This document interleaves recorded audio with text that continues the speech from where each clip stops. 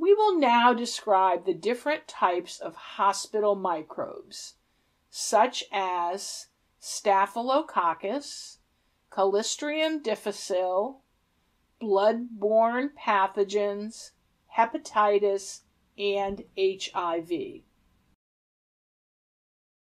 The Staphylococcus aureus bacteria has been around for decades, but while some S. aureus bacteria can cause mild skin infections, other strains of the bacteria can invade the bloodstream and bones, leading to serious and deadly infections or amputations. Increasingly, the S. aureus bacteria strains are becoming resistant to antibiotic treatments. Methicillin-resistant Staphylococcus aureus, or MRSA, MRSA, is a microbe that can live up to 6 months on objects and is resistant to methicillin. There is even a stronger strain, vancomycin-resistant Staphylococcus, or VRSA, which is resistant to vancomycin.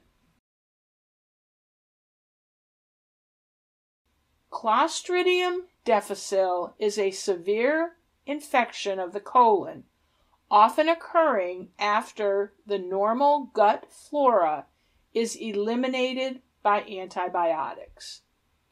Treatment involves stopping some antibiotics and commencing specific anti-clostridial antibiotics.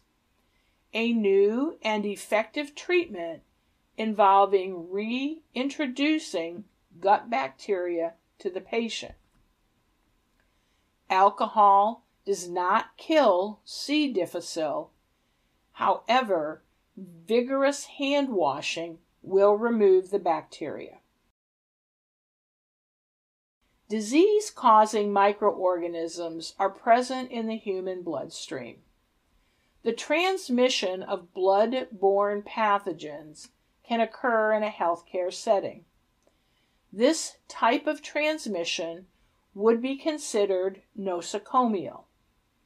There are 2 types of blood-borne pathogens that are of concern to hospitals or healthcare facilities: the human immunodeficiency virus, or HIV, and the hepatitis B virus, or HBV.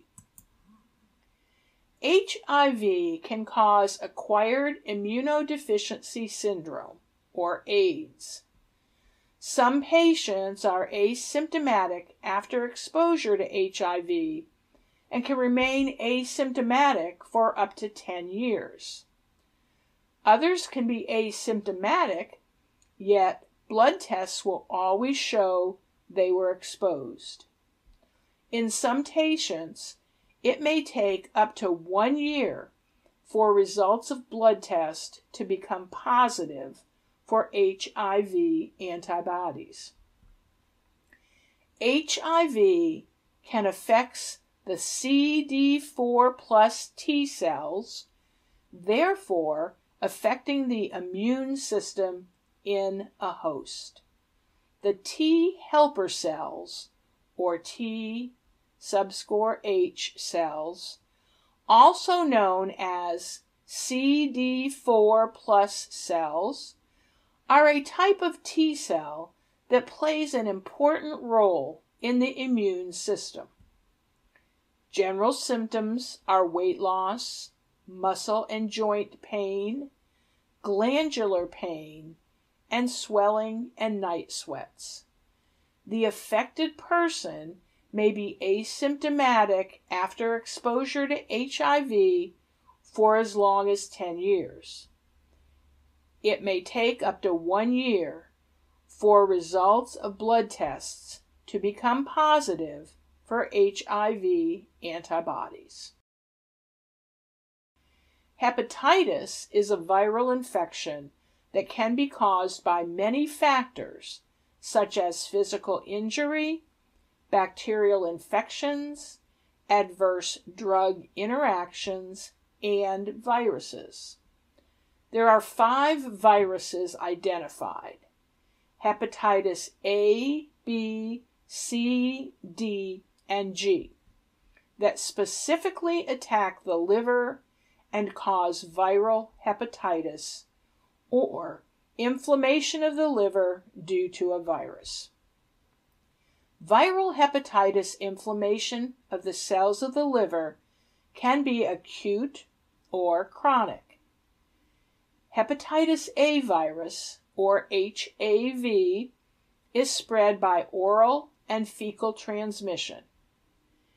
Hepatitis B, or HBV, hepatitis C, or HCV, and hepatitis D, or HDV, are spread by blood or body fluid transmissions and are often chronic. Hepatitis E, or HEV, is spread by oral and fecal transmission. Hepatitis G, or HGV, is spread by blood or body fluid transmission. Hepatitis G is a relatively new discovery and is a form of liver inflammation caused by the hepatitis G virus, believed to be a distant relative of the hepatitis C virus. HBV primarily causes swelling, soreness, and loss of normal function of liver. Blood will test positive 2 to 6 weeks after symptoms develop. Symptoms of HBV are weakness, fatigue, anorexia, nausea, abdominal pain, fever, and headache. Untreated hepatitis will lead to jaundice, seen as a yellow skin color. Thanks for watching. To purchase the full course and earn your CE credits, click on the link in the description or head on over to our website at www.medical-professionals.com. And while you're there, check out our All Access Pass, where you can get unlimited CE credits for your state and ARRT renewal for just $49.99. We also offer a host of free resources to make it easier than ever for radiologic technologists like you to achieve excellence. Check out our free radiology CE webinars, clinical reference guides, and free CE courses on our website today. Be more than just certified. Choose medical professionals.